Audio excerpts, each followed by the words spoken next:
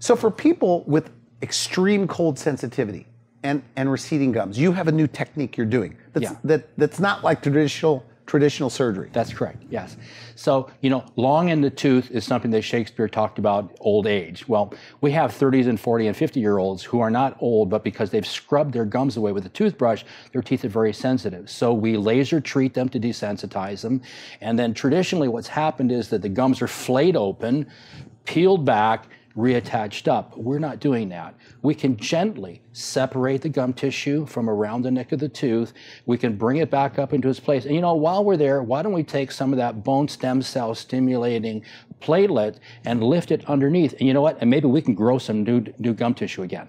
Okay, well, let me ask you this. Okay, so done some research on this, traditional gum surgery, like if you have a receding gum. Yeah. Here in the US, they might take a graft from the roof of your mouth and they put it there. Yes.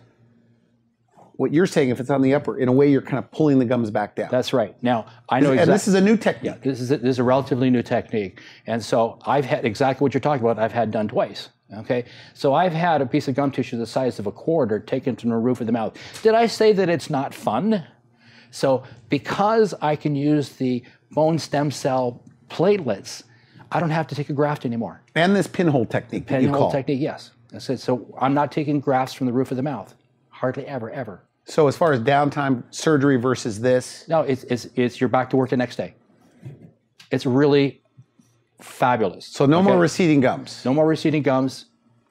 No more dentures. All right, good.